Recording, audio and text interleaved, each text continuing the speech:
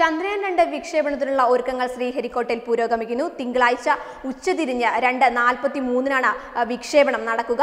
July 15 പുലർച്ചെ 2:51 വിക്ഷേപണം നടത്താൻ ആദ്യം തീരുമാനിച്ചിരുന്നത്. എന്നാൽ സാങ്കേതിക കാരണങ്ങളെ തുടർന്ന് ഇത് മാറ്റിവെക്കുകയായിരുന്നു. GSLV Mark 3യുടെ പ്രശ്നങ്ങൾ പരിഹരിച്ച് വിക്ഷേപണം ഈ തിങ്കളാഴ്ച നടത്താൻ പിന്നീട് തീരുമാനിക്കുകയായിരുന്നു. വിക്ഷേപണത്തിന് മുന്നോടിയായുള്ള കൗണ്ട് ഡൗൺ നാളെ തുടങ്ങും. വിക്ഷേപണ വാഹനമായ GSLV Mark 3ലെ ഇന്ധന ടാങ്കിൽ ചോർച്ച കണ്ടെത്തിയതിനെ തുടർന്നായിരുന്നു ദൗത്യം ആദ്യം മാറ്റിവെച്ചത്. 2 മണിക്കൂറും 24 സെക്കൻഡും ബാക്കി നിൽക്കെയാണ് കൗണ്ട് ഡൗൺ നിർത്തിയത്. കൗണ്ട് ഡൗൺ നിർത്തിയതിന് പിന്നാലെ തന്നെ പരിശോധന തുടങ്ങി പ്രശ്നം കണ്ടെത്താൻ സാധിച്ചു. ഇത് പെട്ടെന്ന് പരിഹരിക്കാൻ കഴിഞ്ഞതാണ് വിക്ഷേപണം കൂടുതൽ താമസിക്കാതെ നടത്താൻ സഹായകമായത്.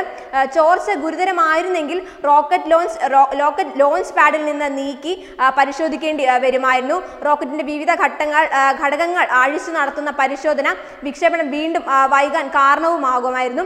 ഈ മാസം തന്നെ വിക്ഷേപണം നടത്താനുള്ള തീവ്ര ശ്രമത്തിലായിരുന്നു ISRO.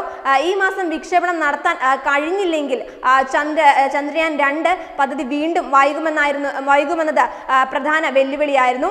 വിക്ഷേപണം ഒരാഴ്ച നീണ്ടുപോകുന്നുവെങ്കിലും നിശ്ചയിച്ച സമയപരിധി പാലിക്കാൻ കഴിയുമെന്ന് തന്നെയാണ് ഇപ്പോൾ പുറത്തുവരുന്ന റിപ്പോർട്ടുകൾ. ഈ മാസം 15 വിക്ഷേപിച്ച് സെപ്റ്റംബർ 6 ചന്ദ്രനിൽ സോഫ്റ്റ് ലാൻഡിംഗ് നടത്തുന്ന തരത്തിലായിരുന്നു മുൻപേ നിശ്ചയിച്ചിരുന്ന സമയപരിധി. 54 ദിവസമായിരുന്നു ഇതിന് വേണ്ടിയിരുന്ന സമയം. ഇതിൽ 17 ദിവസം പേടകം ഭൂമിയെ ചുറ്റുന്ന അവസ്ഥയിലും 28 ദിവസം ചന്ദ്രനെ ചുറ്റുന്ന അവസ്ഥയിലുമായിരുന്നു. ബാക്കി ദിവസം ചന്ദ്രനിലേക്കുള്ള യാത്രയ്ക്ക് വേണ്ടിയുള്ള സമയമായിരുന്നു. ഇതിൽ ചന്ദ്രനെ ചുറ്റുന്ന ദിവസങ്ങൾ കുറച്ച് സമയക്രമം പാലിക്കാമെന്നാണ് ശാസ്ത്രജ്ഞരുടെ പ്രതീക്ഷ.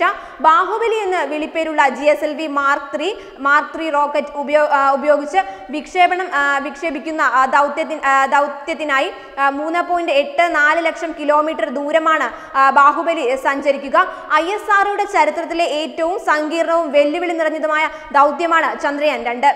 വെബ് ഡെസ്ക് തത്വമൈ ന്യൂസ്.